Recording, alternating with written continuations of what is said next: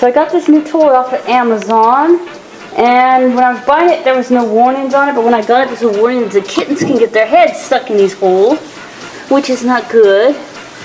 So if you get this toy, you have to supervise your kitties. Oh, and the balls aren't going to last long in there. They'll just pull them out, I bet you, and they'll be everywhere. Look. Look, guys. You guys, they're curious. There we go. They're curious about it.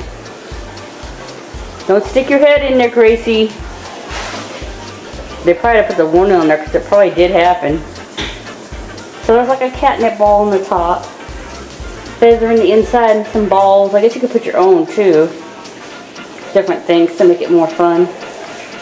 So Snoopy just wants to eat the ball on the top. Gracie's not really interested.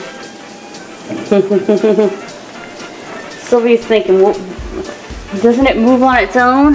They're so used to they're so spoiled to automatic toys. Oh man. Oh, hey, Misha! Why'd you beat up Gracie? Gracie can play too. For goodness sake, Misha, stop being so mean. And then, of course, Snoopy's eating the ball.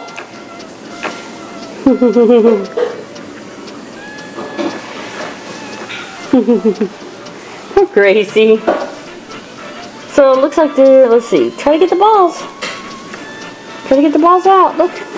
One of the balls lights up too when it's hit good enough. I'm probably not going to do it now, but there you go.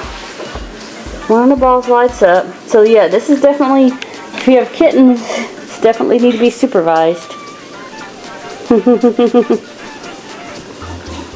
And I guess Snoopy wants to eat the ball.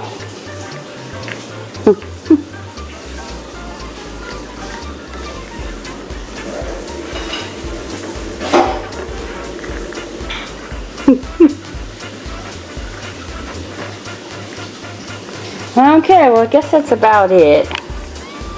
This thing's a catnip toy and they wanted, oh, you know what? I can imagine them chewing this off and choking too. I don't know if this is really a safe toy.